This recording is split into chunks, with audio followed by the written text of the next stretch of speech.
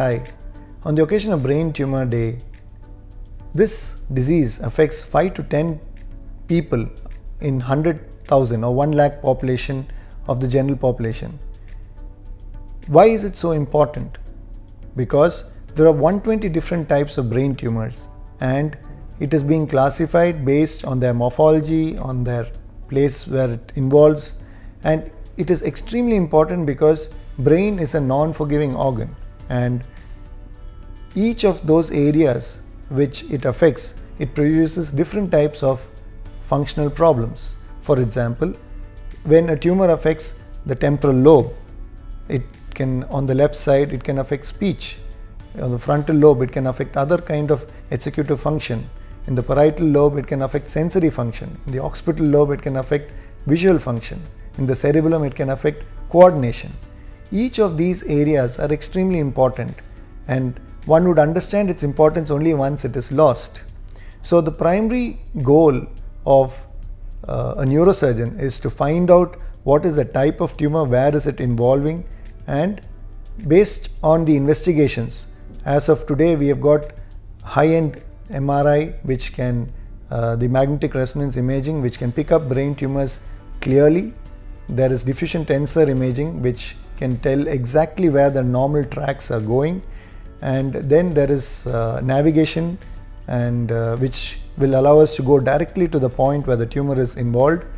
And then there is functional MRI, wherein we can clearly map out where the function of a particular area of the brain, for example speech, is coming from.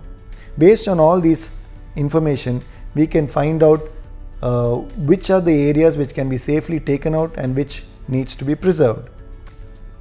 Having said that, the safest time to do a surgery is when the patient is awake, to assess the patient, and this is done when the patient is awake, the surgery is going on, and patient can continuously assess and give us a feedback as to how things are going, and she or he is able to move her hands and speak well.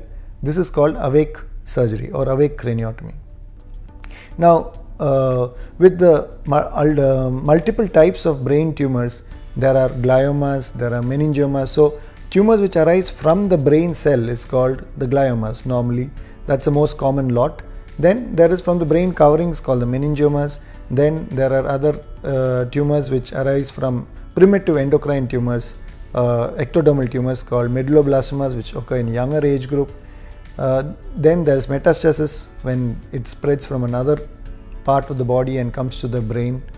Each of these tumors have different forms in which they may grow and different prognostic value, and so each of them needs to be treated in a different way.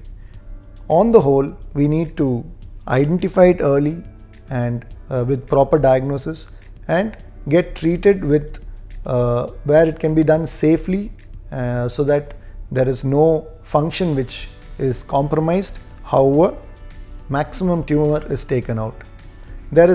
When I say maximum tumor is taken out, most surgical, if we go into data, about 64% of all brain tumor surgeries have some amount of residual tumor. Why does residual tumor remain? Because one is scared that if they take out this tumor, the patient is left with a deficit.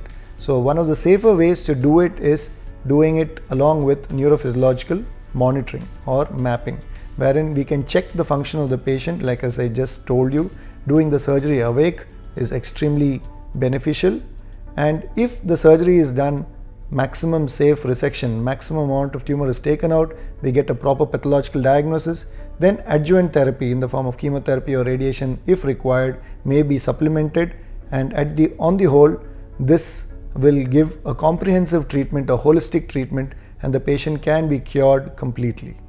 Thank you.